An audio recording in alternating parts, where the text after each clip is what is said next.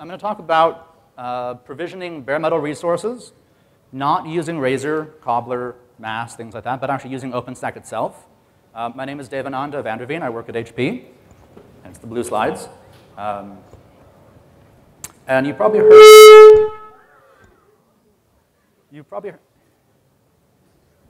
okay, you all probably saw in the keynote this morning Mark McLaughlin talking about OOO.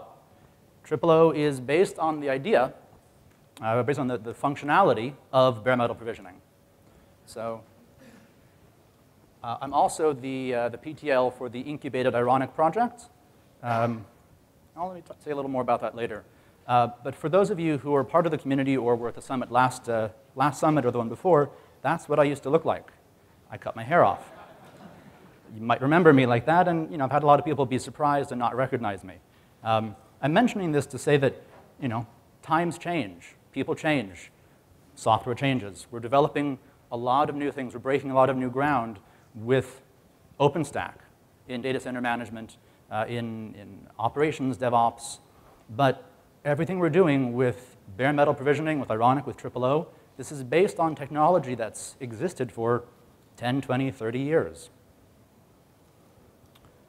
About 15 years ago, NASA published a paper titled Bootstrapping an Infrastructure. This is about the time of the 12th Usenix conference. About the same time, IBM published the specifications for IPMI 1.0 and PXE, network booting. These, in turn, were based on much even older means of network booting, remotely controlling machines called RIPL for booting DOS workstations in about 1990. That, in turn, even based on older work. So we're not really using new technology. We're just adapting it in new ways. People have always wanted to manage large amounts of machines. What is new that we're doing? And clouds seem new. Everyone's talking about clouds these days. It's a lot of hype, or maybe there's really something to all this cloud stuff. What is interesting about clouds? Why are we also interested in it? Clouds give us an API to programmatically allocate resources, virtual resources, compute, storage, network, etc. I'm going to borrow a phrase from the keynote yesterday that actually this isn't a virtualization, this is an abstraction. We're abstracting resources. Whether they're virtual or physical doesn't matter.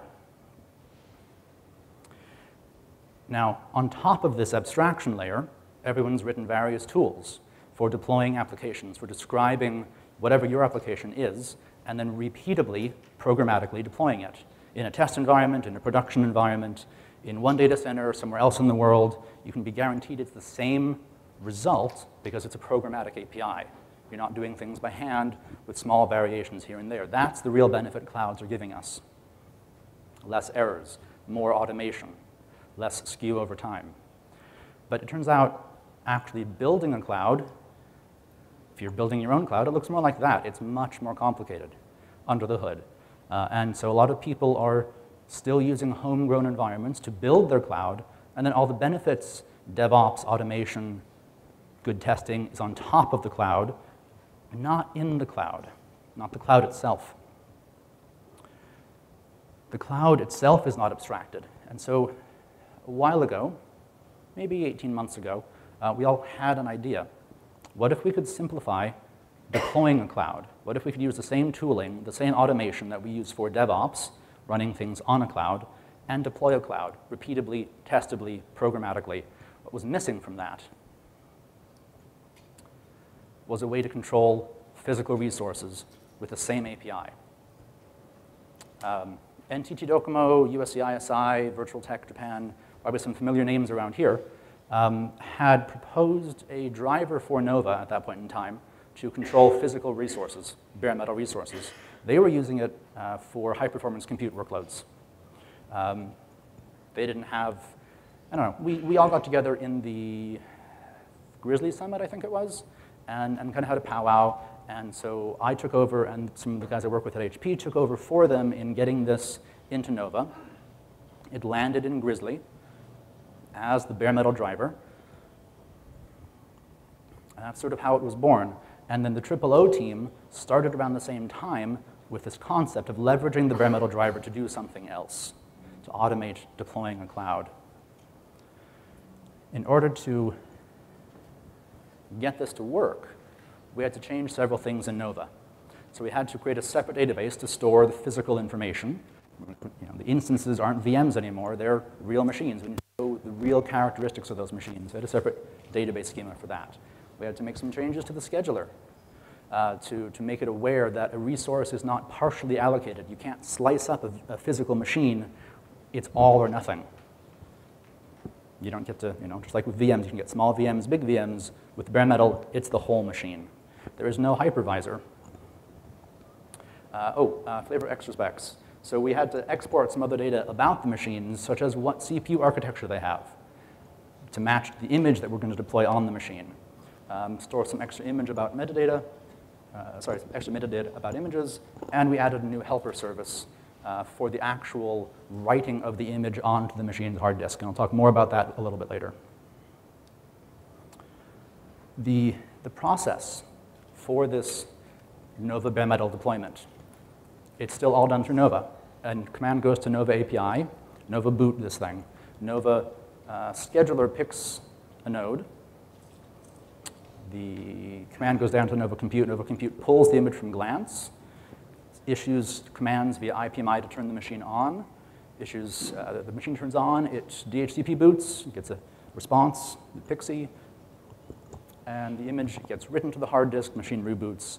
There you go. The machine is now running the image pulled from Glance. No hypervisor. Simple version.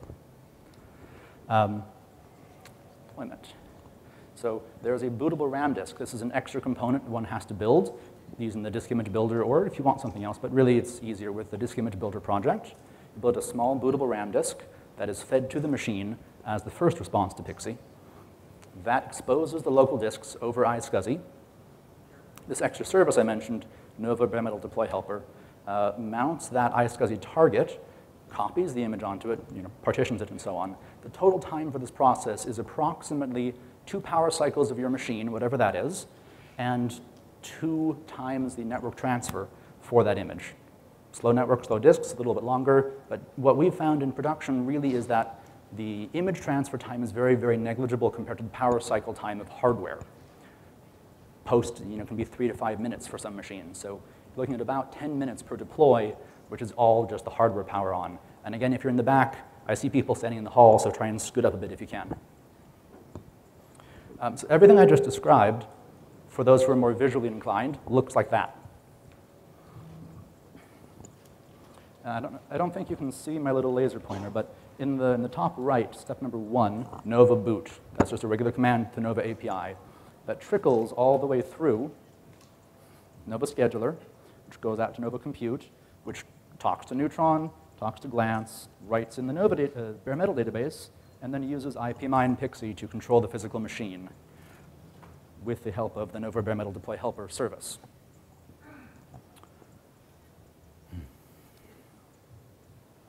Now, all of that process I just described is what happens for a single instance when you're deploying a single bare metal instance. Orchestration lets you do many things at once, like you describe your application broken down into many different resources in heat. Because there's a cloud API on top of bare metal now, you can have heat orchestrate a deployment of many bare metal nodes in parallel. The metadata for each node, whatever it takes to parameterize that node, its host name, its IP address, other endpoints it needs to talk to. Maybe it's a WordPress website and you want it to turn on and know where the MySQL server is it has to talk to. All of this can be done with heat, passed in through the cloud metadata service. And we have, you can use Chef or Puppet or Salt to do this. You can also use some tools that are part of OOO called OS Config Apply. And the OOO guys will go into way more detail about that than I will right now. The point is, because we have now automated deployment on a single node, you can orchestrate deployment on many nodes. And so what kind of workload can you orchestrate? You can orchestrate a high-performance compute workload, which is sort of what the original purpose of the bare metal driver was. You can do metal as a service. You can have a cloud where the instances that are being booted are physical instances with no hypervisor. However, the caveat, only do that for trusted tenants. people inside your company, different divisions. Because there's no hypervisor, there is many different avenues for attack that don't exist in a virtualized cloud. So do not, please do not use bare metal to provide a metal as a service cloud for public users. This is bad right now. We may add better security to prevent firmware attacks down the road, but today the firmware is vulnerable. Of course, also, you can use this to deploy OpenStack itself, which is OOO, which I think is really, really cool. I'm not going to talk too much about it, though.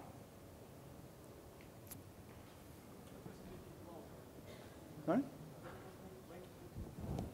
Louder? OK. Sorry, I keep turning my head. Is that better? OK. So everything I just talked about is basically in the Grizzly release. But really, the Grizzly release was just a first cut of this driver. It used DNS mask instead of Neutron, which runs into some problems if you want to do anything besides a flat network. It had a lot of bugs that we ran into as we used this in our test environments, but it was really sufficient to prove OOO is viable.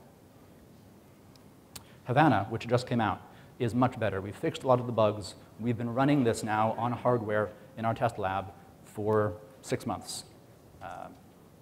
It uses Neutron instead of DNS mask.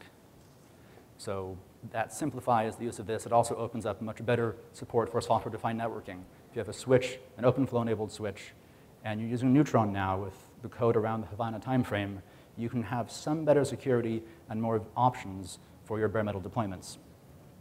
And the basic functionality of a bare metal deployment is there in the Havana release.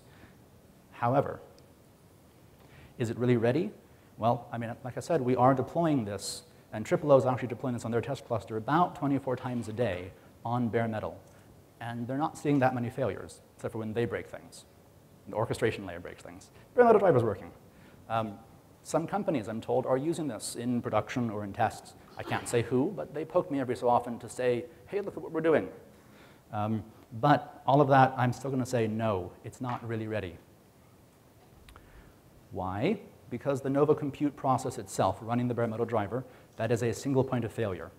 There is no way to recover if that were to go away. You'd have to destroy the instances that you provisioned on bare metal and build them again. You'd lose control of them. There is really not good support for different disk layouts right now. Whatever the flavor in Nova is, it specifies here's your root gigabytes, here's your swap gigabytes. That determines the disk layout right now. We have plans to change that. It's very rudimentary right now. There's no hardware configuration built in at the moment. Again, something we want to do, but right now, if you wanted to use this in production, you'd have to have some other out-of-band mechanism for firmware updates, changing BIOS settings, building a RAID config. Mixing different types of hardware gets a little complicated with schedulers, exporting properties to the Nova scheduler in just the right way. And it's easy to mess that up right now. And again, things we're working on. And basically, the bare metal driver in Nova is very limited in what it can grow into because it's part of Nova. And Nova wasn't really meant for non-virtual things. So last summit, I proposed that we rip this out of Nova and make it its own top-level service, part of OpenStack. Between then and now, the technical committee approved, and the Ironic project was born.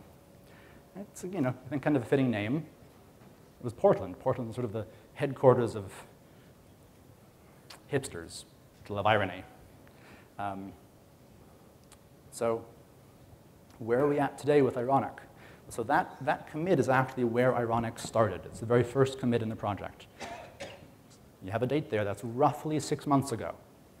In those 6 months, we've grown from 8,000 lines that were copied out of Nova to over 32,000 lines of code today. We've got 28 developers, about half of which have more than 5 commits. So we're not just seeing people drive by, we're seeing people, more than 10, about a dozen developers now jump on this project and contribute. And I'd love to see more.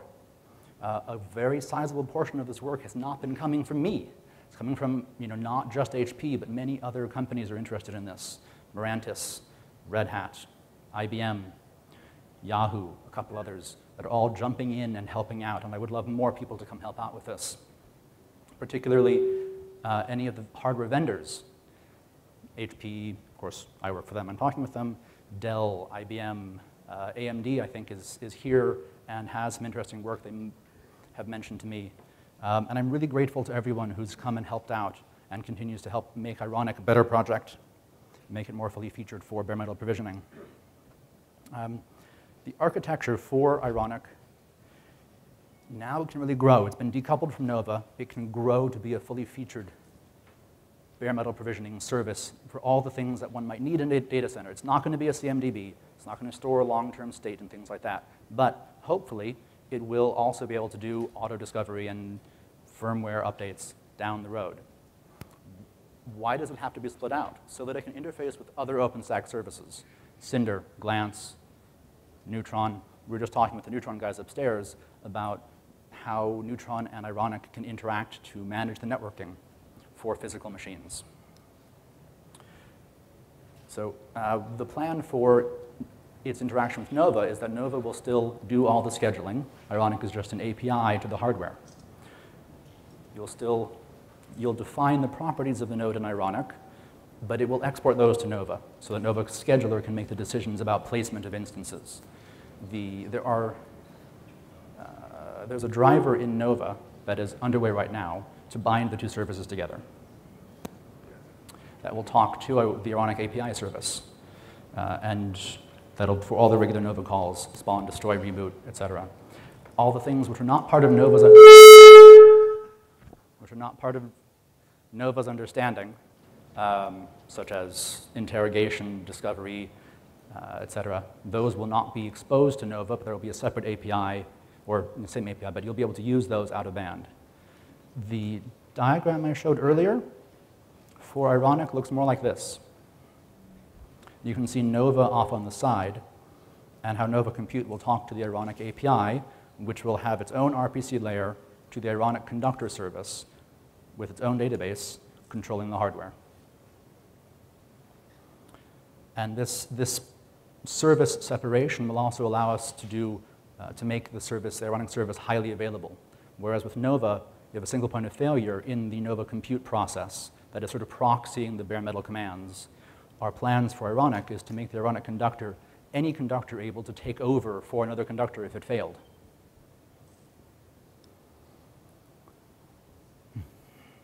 Yeah. So reads and writes to the database to enroll new hardware, these will go through the API but get passed to the conductor for privilege separation. The conductor will use a distributed locking model such that you could run many conductors and have many nodes, and each one would be determining at any given moment what action to take and not to step on each other's toes. And of course, we have some growth to do. These are all in the plans. It already has a pluggable driver interface internally for different hardware vendors. So we have basic drivers right now for IPMI and Pixie. And I'm encouraging hardware vendors to come and add additional functionality besides the basics of power on, power off, deploy, console that we have to support for Nova today. There are other functionality that hardware can do, like discovery firmware. I know I keep saying those, but they're the most requested features for Ironic. Auto-discover hardware and be able to update the firmware. So the mechanism for doing that's a little bit different for each vendor. I would like to standardize the API that Ironic has, but allow each vendor to use their drivers, which are different. Some may be faster than others. I don't know exactly how to do all of those. I'd like vendors to come help out with that. Each driver itself, there's a contract between the conductor and the drivers internally that they all must adhere to. And there's also a pass-through mode for where vendors want to explore features that they have that maybe other vendors don't have. Instead of requiring Ironic to make everyone standardize the same way and preventing vendors from taking advantage of their own features, there is a special bypass area for that kind of thing. What else is on the roadmap? Like I said, hardware discovery. This is really, really strongly requested feature. Same thing for firmware updates. Very strongly requested feature that we probably won't get to either of those 6 months or more from now. We need to get a stable service first, and The real roadmap is hopefully get Ironic stable, bring it out of incubation, and have it replace the Nova Bare Metal driver. After that, begin adding many of these new features.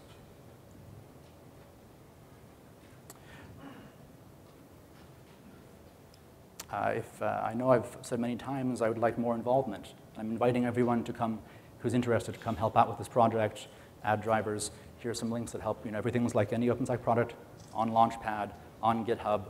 Come join our IRC channel, either OpenStack Ironic or OOO. And I think I went through my slides much faster than I meant to. So thank you. I'll have plenty of time for questions.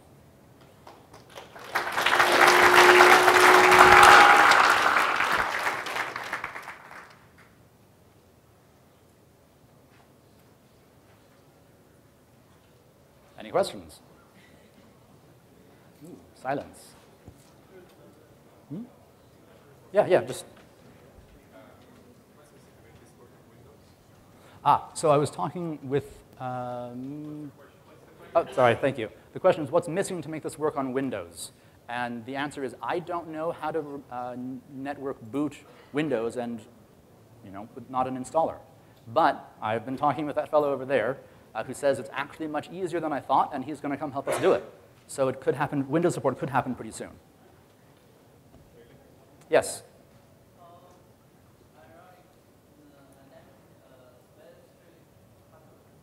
Could you?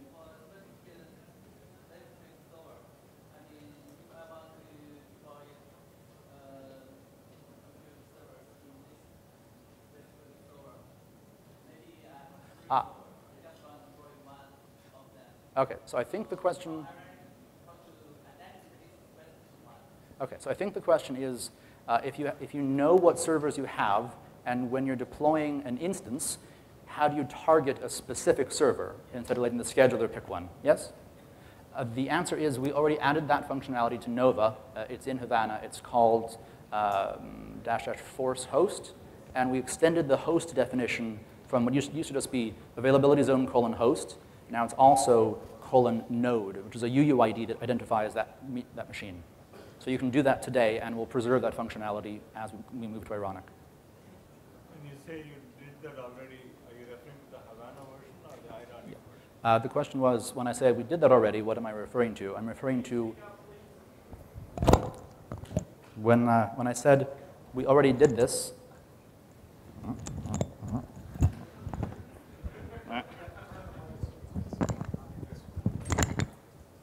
So when I said we already did this, what I mean is it's in the Havana release supported with bare metal to target a specific node. Yes?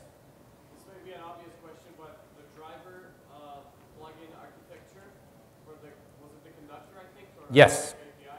Yes. Is that meant to target the ILO or whatever is the management module for each of the different vendor hardware?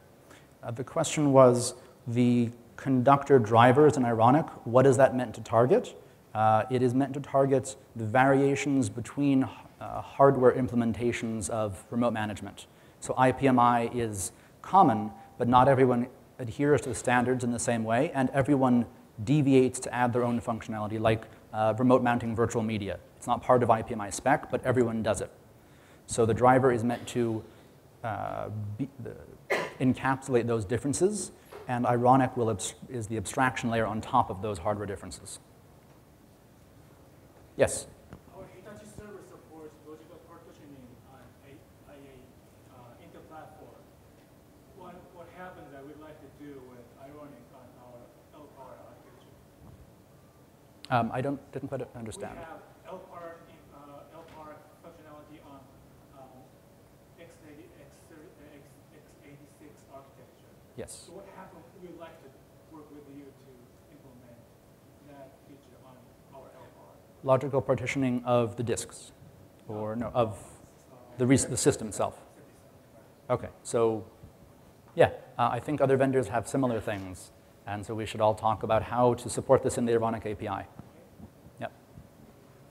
How about the RAID configuration? What's missing for it to? How do you install if there's no RAID configuration in your machine? No RAID. So how do you install if there's no RAID configuration on the machine? currently, you have to have some out-of-band method that has pre-configured the machine, right? And this is one of the limitations of the Nova Bare Metal driver, is it doesn't have any way to model that. And so with the first iteration of Ironic, we're just going to have feature parity. You'll still need some out-of-band RAID provisioning. The goal is for Cinder, and I'm talking with the Cinder guys tomorrow about this, for you to be able to specify a volume specification in Cinder. I describe it with the Cinder API. Pass that to Ironic, and then Ironic would either through the out-of-band management or through a bootable RAM disk with, I don't know, make a CLI in it or something, go set up the RAID for you before the image is put down. Yeah?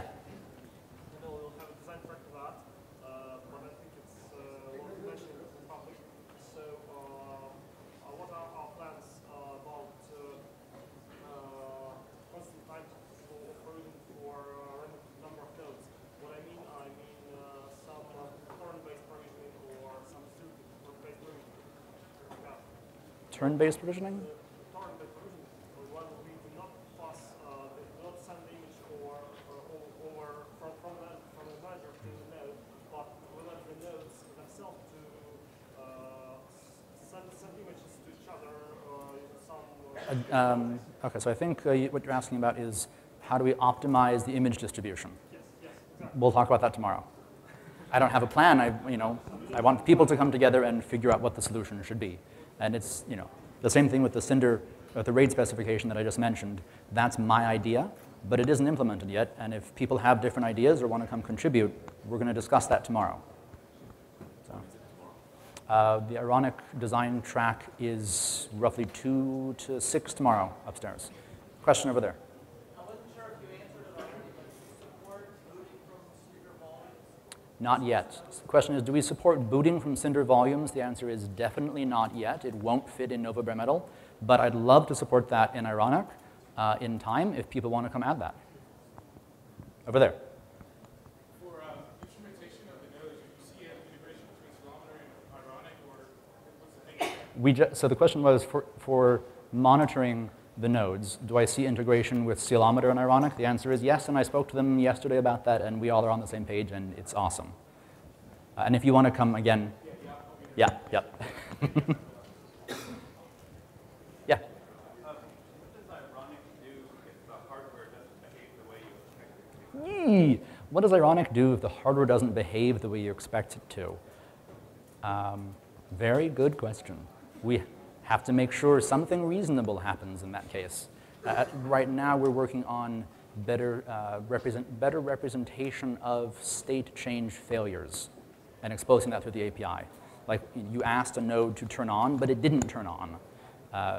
How we are exposing that expectation mismatch, those errors. So ultimately, it's hardware, Sometimes it doesn't do what you want.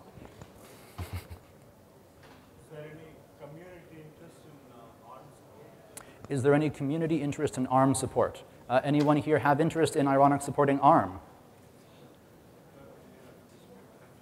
A few hands went up. Yes, it seems there is.